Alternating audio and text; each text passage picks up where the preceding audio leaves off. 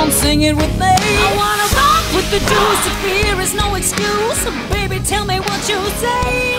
Hey, everybody. You are listening to 5 Minute Mondays, Paving the Way podcast with your host, with the most, which I like to think, Madusa. Madusa, made in the USA, baby. Wow. I am really looking forward to today's guest on so many levels, because I am going to share a couple thoughts with him because I've worked with him. He is a dry, energetic, awesome human being from Canada. And I mean that with so much respect, because this is the gentleman, and I couldn't have done it without him. I couldn't have. He listened and poked and antagonized me.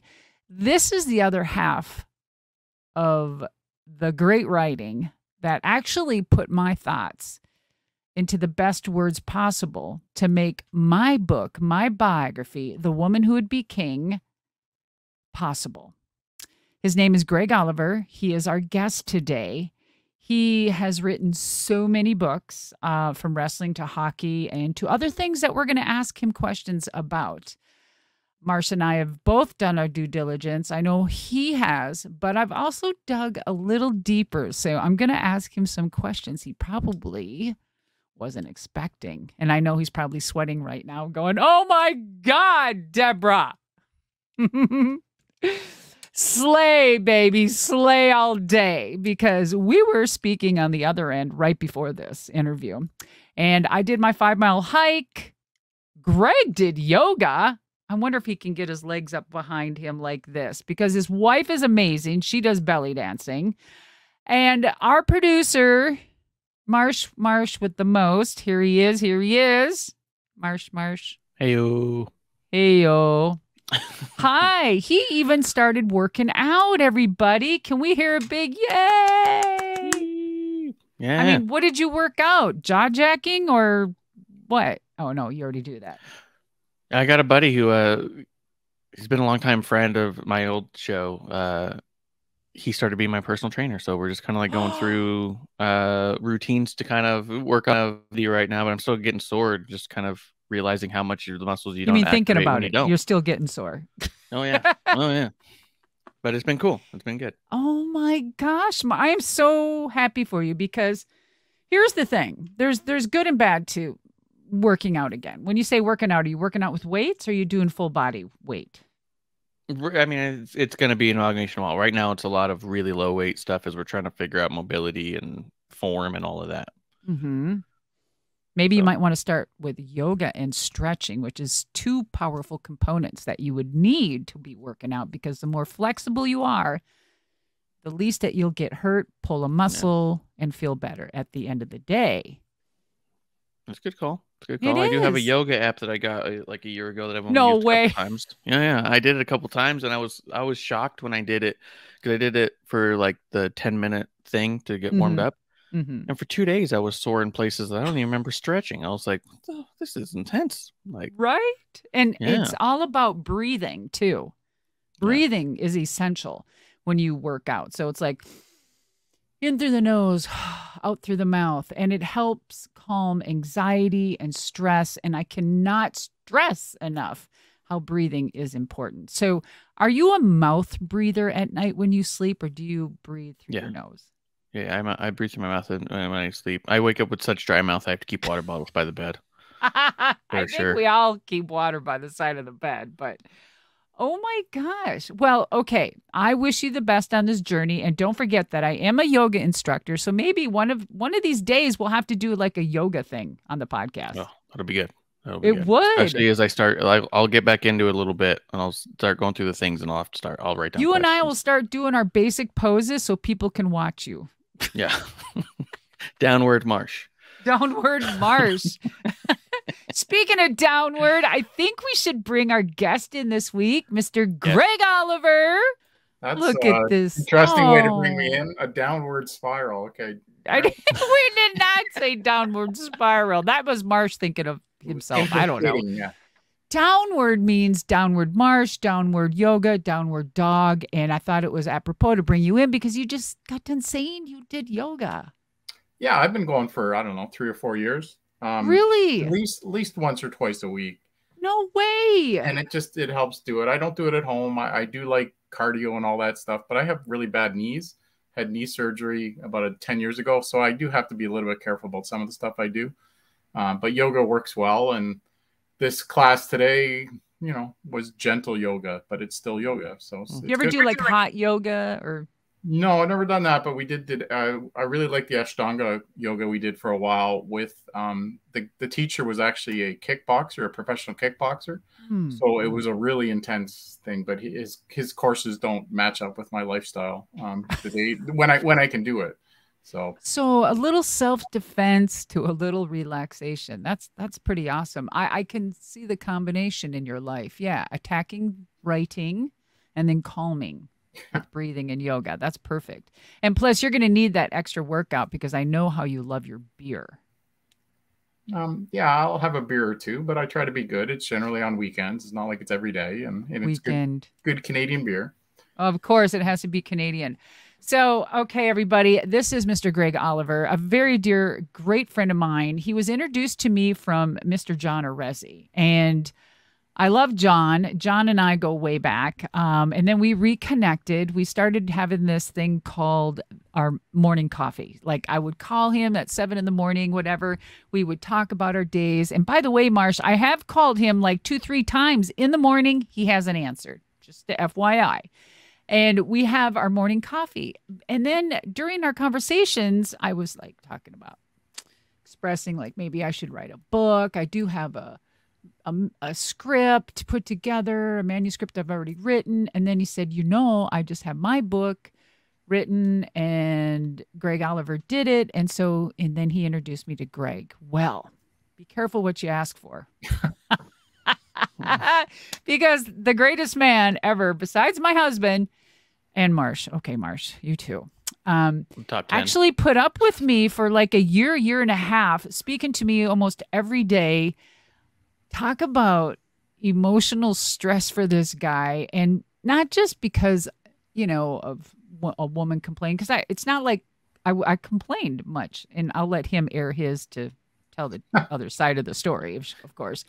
But it was actually like peeling back an onion and, telling my story and have to reliving it. So kudos to, it's not about me or my book. It's about you, Greg. So kudos to you and our, how we got together was Mr. John Arezzi. And of course, a great publishing company, ECW Press, has been actually really great to work with. And I highly, highly recommend if anyone's writing a book to see Greg and to use ECW Press.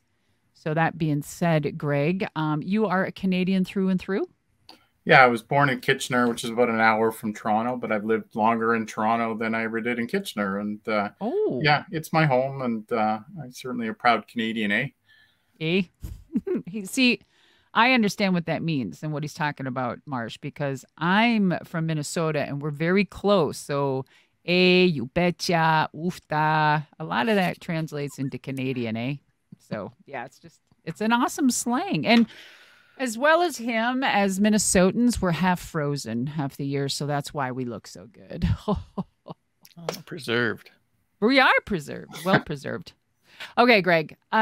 So you went to you went to university for your bachelor's? Is that correct? Tell me. What inspired you to be a writer, or did you always know? I sort of always knew. Like even when I was in high school, I can really distinctly remember, I think it was grade 8, I wrote a novel with a friend based on the Secret Wars, the Marvel Secret Wars. And I can remember having the paper, because it was the paper that was all attached together that came out of a dot matrix printer, and the teacher just pouring it out in front of the class to show everybody all the work.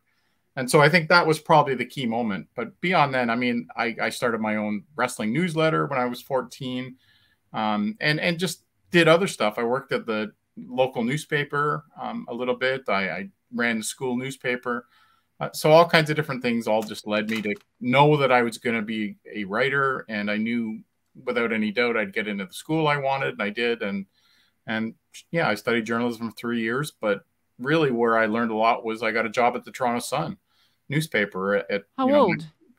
well, I was just in university, so 20, my first year Yeah, at 20. university, 1920, and all of a sudden you're thrown into life at a daily newspaper, and sure it was a summer job, but I stuck around there for 10 years, so it Wow. worked out pretty well, and I didn't do a ton of writing there, but I certainly learned the whole process, which has helped me immensely in my various careers over the years. I tell my son who's 16, it's like almost every job I've ever gotten, I can point to some connection that happened through the Toronto Sun, people I met there.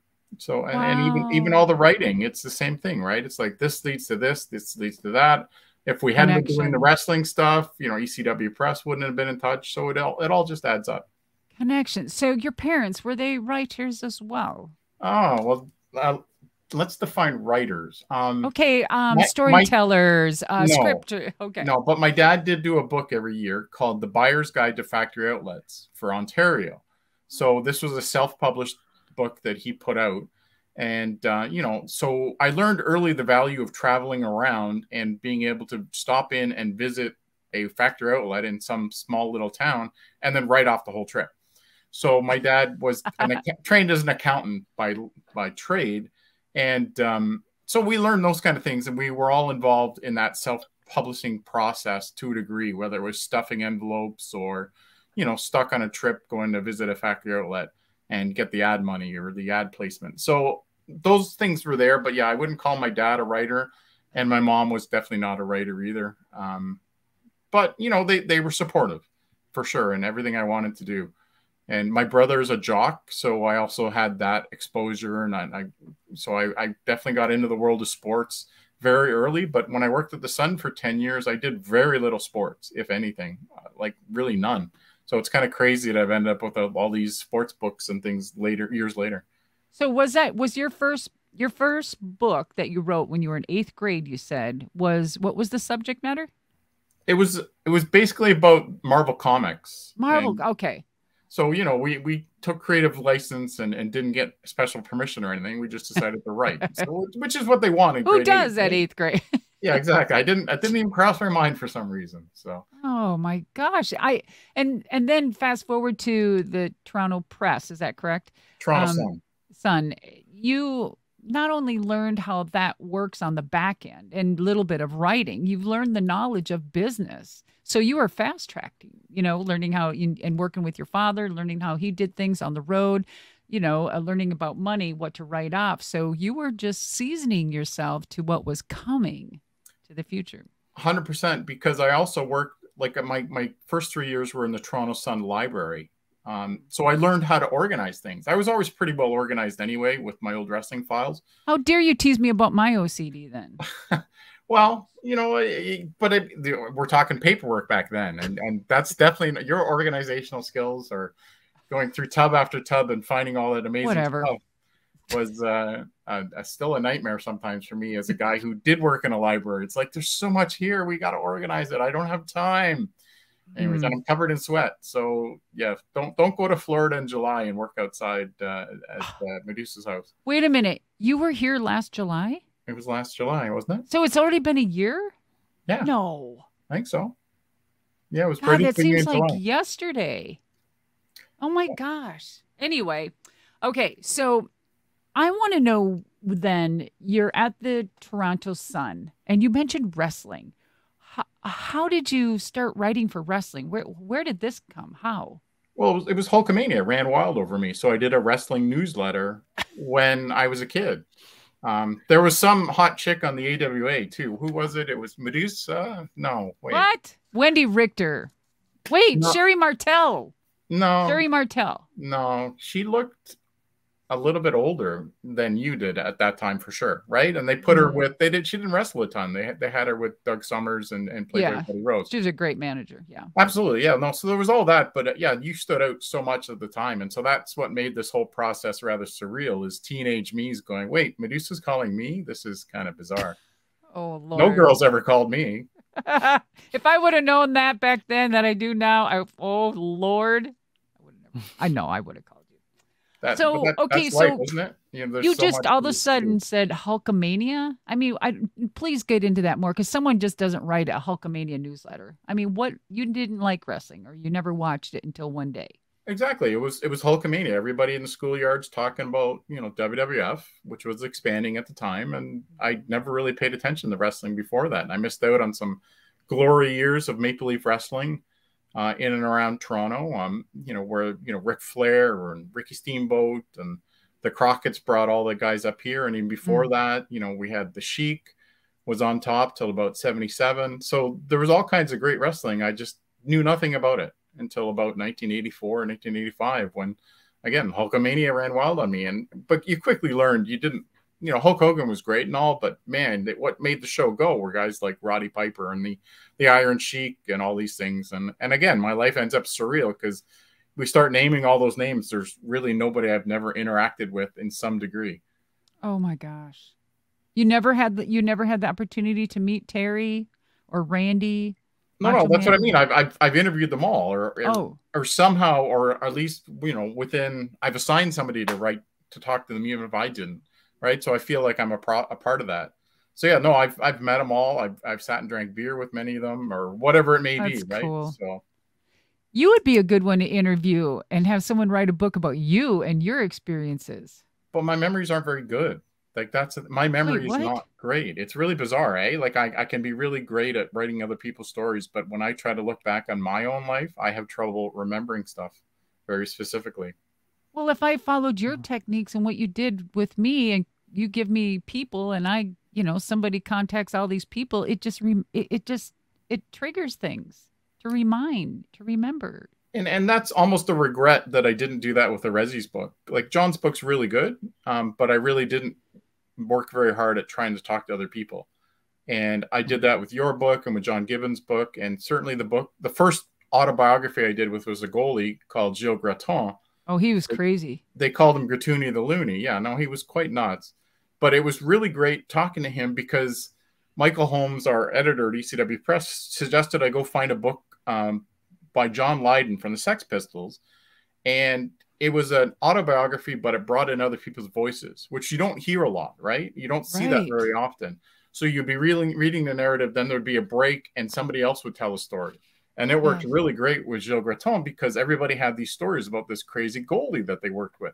And that brought negativity into it, which you don't often get in autobiographies too, right? Usually it's the negativity is you bashing other people. But in this case, the subject's being bashed. He was unreliable. By the stories. By the other people. And it takes a certain kind of person to agree to that. Ric Flair would be a good one. I bet a lot of people have many stories. On who, Sir Ric Flair? Rick, yeah. Yeah, well, there's a new book coming out from ECW Press by Tim Hornbaker that's going to be a neutral kind of book, right? Because Rick's done a book and a half, I guess, if you call the second one Second Nature, the one you wrote with Charlotte. Yes. So he's done these books already. So this is going to be a little bit more impartial, and it's going to be a biography on him, not an autobiography. And there's a very big difference. Ooh, there's a big difference. Okay, so when you went from the Toronto and in your writing and you found wrestling, how did it escalate and what was your next step to take it further? When I went away I left home and I went to Toronto. I mean, it's like I said, it's about an hour away. So it's not like I picked up and moved across the country. But I purposely took a step back from the pro wrestling. I stopped doing my wrestling newsletter. I dropped a couple of my subscriptions. I'd occasionally go visit some friends and we'd watch the pay-per-views. At the time, Canada didn't have pay-per-view, so you had to go watch it in a bar on a satellite. So that meant a collective of people together, right? And you'd go and hang out with them. It was a couple of years later when we got full pay-per-view in Canada. But I stepped away from wrestling. I didn't do anything. I purposely didn't write about it. And that turned out to be really smart because it was a bit of a downtime of that industry, the early 90s. And it wasn't again until wrestling took off again that it coincided with the internet. And I was a part of the day one people that started the Toronto Sun's website. It's called Canoe. And we put the Slam Wrestling website on there.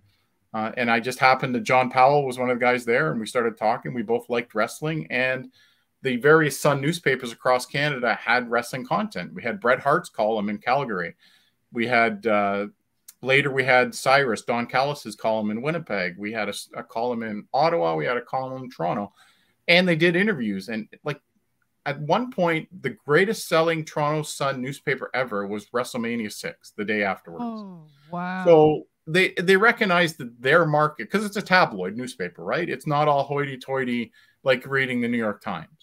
It's definitely a bit more of a down market paper, and wrestling sold. So it wasn't a big deal for us to really build our wrestling website and start interviewing people. And because we had the newspaper behind us, we therefore had some connections to get those interviews, and WWF worked with us right from the start, all those kind of things. So when you worked there, you started Slam Wrestling. Yeah. So basically, what year was that? The 1996, late 1996. Oh, it was 96. Yeah. So that was birthed 96 around, and then it's still today. Yeah, Slam Wrestling's still one of the best news sites out there. It's a little different than it used to be. Things change, and that's okay. But through the years, I don't think there's anybody else there doing true wrestling journalism, which is what we've been doing. There's a lot of people that we're missing journalism and call themselves journalists, but you know, when all you're doing is reporting that this guy farted in a tweet, it's like, is that real journalism? So I don't know. It's a bit weird out there. They're my colleagues, and yet it's tough sometimes to look at it and go, this isn't really wrestling journalism. That's one thing I learned about working with you. When you see something, you call it, and it's not, and you're doing it in a way where it's not a dig. It's just it's a matter of fact. Like that's exactly what's happening in life. You give your point of view, and it makes sense on so many things. I hate that I have to agree with you. But. Oh, that must hurt. But yeah, it's really that idea, but it's also a way to better themselves, right? And if somebody that's out there hears this and says, well, I'm a wrestling journalist, and it's like, okay, well, do you have a degree? Do you follow things up? Do you check the facts? You know, all these kind of things. What's more important to you, getting this story right or getting it out there right away and getting the hits? Do you believe in headline clickbaits? No, I hate it, but you recognize why people do it. But when you look at our website, you don't see that in the sense, sure, there's going to be some of that, right? But if the subject is about somebody, I'm not going to put wrestler, dies in plane crash. I'm going to write the guy's name in the headline, right? Otherwise it is clickbait. And that's just, that's just poor journalism. I think so too. It's very cheap and it's belittling, and I don't think it's discrediting. I think. I don't know. What am I? I'm not a journal. I know what I like. I like to read something and actually feel like I'm taking away something, and I was educated by it. And we quickly gained a good reputation. It really helped. I mean, Bret Hart was a huge part of this because his columns immediately had a following. Wait a minute, you got heat with Bret Hart, though. No, I don't. I've never had a problem with Bret. Bret had a problem with me. There's a fundamental difference. That's what it is. Let me turn that around. Okay, so you're both Canadian, and you ranked, let me get this straight. You ranked Bret Hart like number 12 or 15 or something. 14. And 14? Mm-hmm. 14. Okay, excuse me. And he didn't like it. What happened? What were you doing? What were you thinking, Greg? The truth? Well, okay, of course, it's one man's opinion, right? Yes, only your opinion. This was from the Pro Wrestling Hall of Fame, the Canadians, which came out in 2003. And it's not meant as a defense, but if I wrote the book today, 20 years later, it would be a different book. Part of the rule was that if you had an active career, you weren't going to be ranked in the top 20, right? Oh. So at the time, Edge and Christian and Chris Benoit and all these guys were out there and great performers, right? Bret's career by that point was basically over. He had the injury already, so wasn't going to be going that much further along in the wrestling career. So he got in there. But yeah, no, I ranked him 14th. Now, there's so many great wrestlers from Canada that people don't talk about. I love telling this story. Okay, did you ever meet? Oh, I know you met Gene Kiniski because. Oh, gee, okay, we don't have to. Yes, I did meet Gene there. Okay. Anyways, not all those stories are in the book, but she dated Nick for a bit. So she's been. There were some cute pictures we never used of like her sitting on Gene Kiniski's lap, and Gene was the best. Shut up, Marsh. He was so loud. He was so opinionated. He was just so colorful. He was just so old school, right? Guys like that don't exist anymore. And He was the dad who took care of his kids when his wife he killed did. himself. He And did. so, I mean, think about an anachronism in the 70s, a guy doing that and running a business and wrestling. So Gene could do no wrong in my book. Anyways.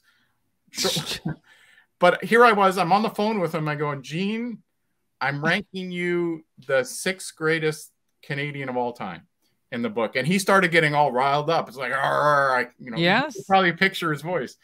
And I said, can I tell you who's in front of you? And he goes, okay. And I said, well, Whipper Billy Watson, Yvonne Robert, Killer Kowalski, Mad Dog Vachon, and Earl McCready. Ooh. And then there's sort of silence on the other end. He goes, I'm okay with that. So, oh, wow. So once he heard who it was. In wrestling, you're supposed to have a really good opinion of yourself, right? Otherwise, you're not going to succeed. If you think you suck, nobody's going to book you, right? So I understand everybody having an ego, but there's also a way the world works, right? That everybody builds on everybody else. Whipper Billy Watson was the equivalent to Gorgeous George in Canada, which defines U.S.-Canada relations to a T, right? Here you are with the advent of TV. Gorgeous George is a huge star, right? In the late 40s, early 50s, as everybody starts getting a TV, right? They gather around a local shop just to watch wrestling because it was a one-camera shot, so you could stay and watch the wrestling. In Canada, we didn't have a showboat that goes out there with the, you know, purifier for clear the air with a valet. No, we had a superhero called Whipper Billy Watson who preached, you know, had a safety club, who, you know, sold dumbbells and had his own pop named after him. He was the epitome of a good guy. So to me, that explains U.S. Canada, the way it developed from there, the advent of TV. So Whipper Billy Watson, there's nobody that came close as far as impact on Canada. Everybody in the country knew who he was. And as big a star as Bret Hart would have been, yes, that was never the case. So, okay. So here's my thing. So you run basically and the CEO of Slam Wrestling. It's a partnership, but yes, I understand why people see that. Yeah. Okay. Well, I was being nice and polite because when you speak of it, it comes across that way. So I just wanted to clear it with everyone. So it's a partnership with everyone equally. There's 2 other guys, John Powell and Bob Kapoor, that are my partners on it. But for sure, it's been my blood, sweat, and tears continually since 1996. It doesn't Please don't give up because it is amazing. And I do want to say this, everybody, if you haven't, please look it up. Slam Wrestling. Is it Slam Wrestling Inc.? Slamwrestling.net. Yeah. .net. And I didn't know if there was the ink in there. I couldn't remember. But I mean, he has a very tough job. Like a lot of the obituaries, like I'll be talking to Greg one day on the phone. He goes, I got to go. Someone just passed away. And I'll be like, what? How do you know this stuff? And that's got to be the hardest part of the job. And when I see what he writes, it's just like, gosh, you know, can I talk to you about my obituary? You know, it's like, oh my gosh.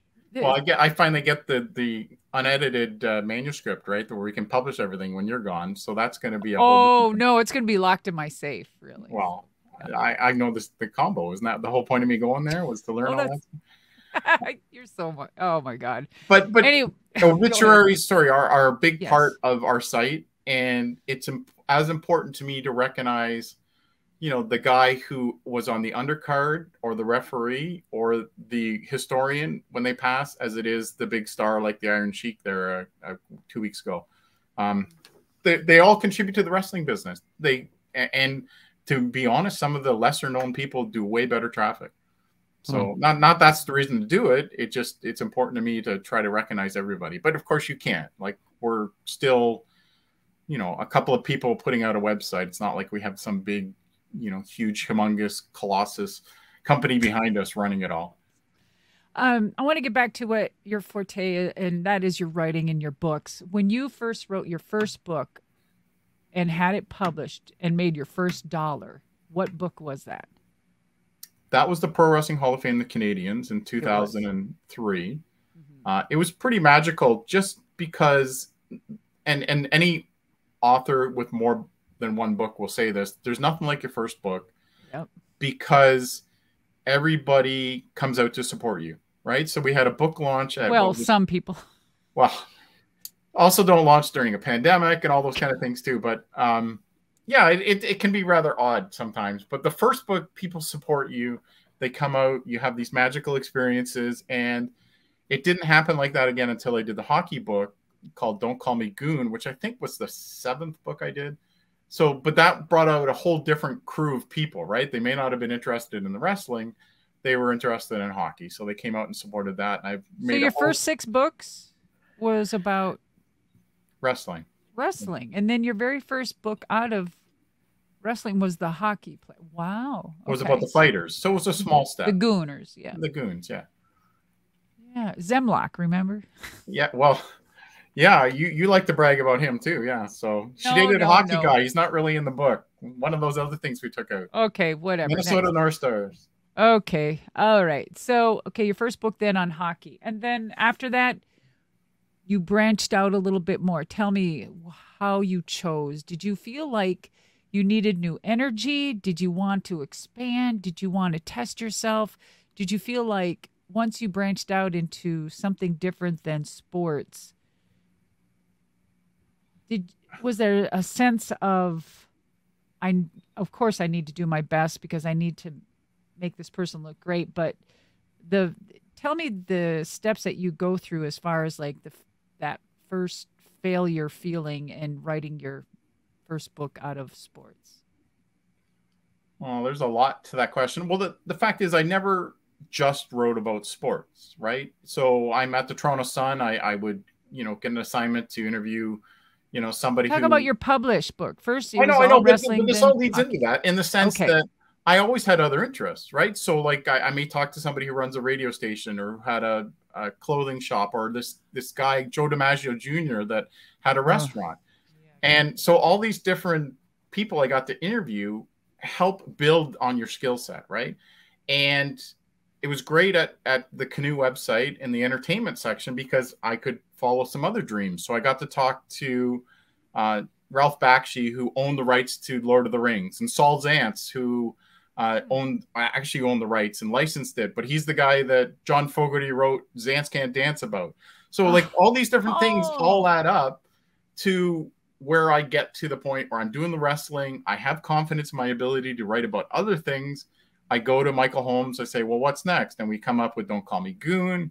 And then the hockey stuff just took off from there. And you're talking to these old hockey players. And so my confidence grew to the point where there was 2 things going on. I had my son was born in 2006, and I was the stay-at-home dad.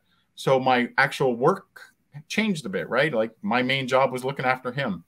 And then when he got a little bit bigger, I was able to do some other things. So I was able to write about other things that interested me, which led to a book about Billy Van, who was an entertainer.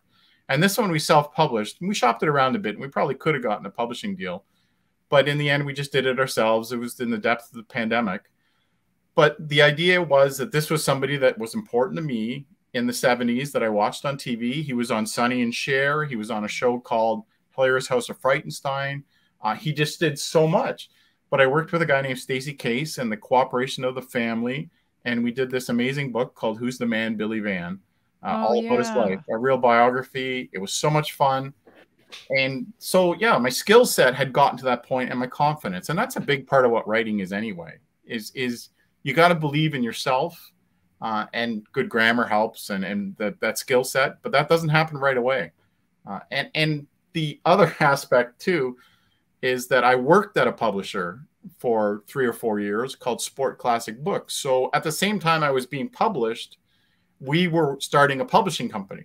So I also learned about editing and photo rights and, the joys of editing and working with. You are very well versed. I mean, I didn't mean to cut in, but I know when I was writing with you that, I mean, you knew every intricate thing, like, this wouldn't look good. This picture doesn't go well, or the editing. You got to think about editing. And I'm like, no, I don't. I don't even know what you're talking about. But yeah, it is very important. I have a really weird skill set that way, don't I? And that is rare. Like when I'm sending in the list of photos, it's in a nice spreadsheet that, they can immediately lay out, because that could be me doing the layout.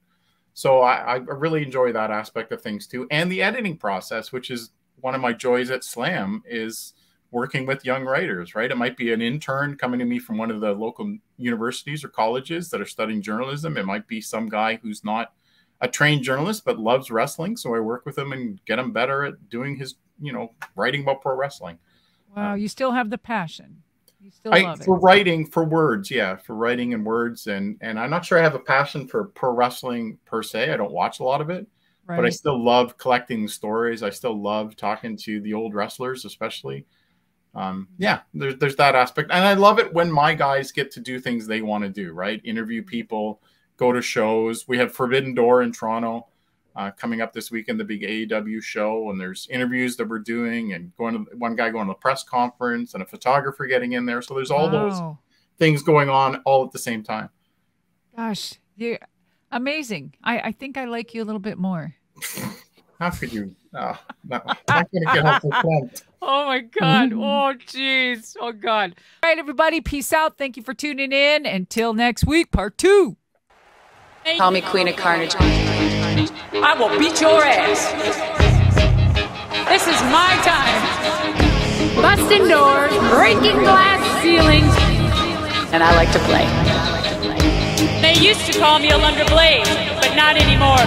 I am Madusa and always will be Madusa. And that's what I think of the Women's Championship belt. Oh, hey.